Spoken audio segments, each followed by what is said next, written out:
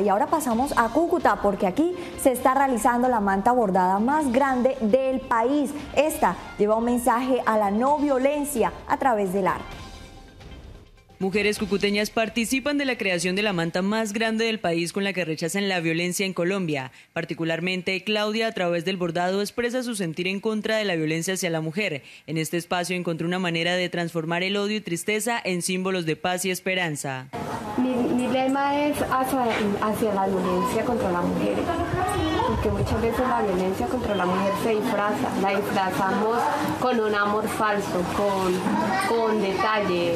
Si te golpeo y te doy un detalle, todo pasó. No es así. Organizaciones y colectivas del país se suman a esta iniciativa por medio del arte textil que busca rechazar todas las formas de violencia en el territorio colombiano. Esta manta bordada es una expresión artística sobre las múltiples formas en que la vida se ve afectada en nuestro país y en que nuestra dignidad, nuestros dolores y nuestros afectos también se ven violentados por estos múltiples actos que ocurren a diario en nuestro país. Entre los materiales es importante de que tu lienzo mida 30 centímetros por 30 centímetros en cualquier tipo de tela.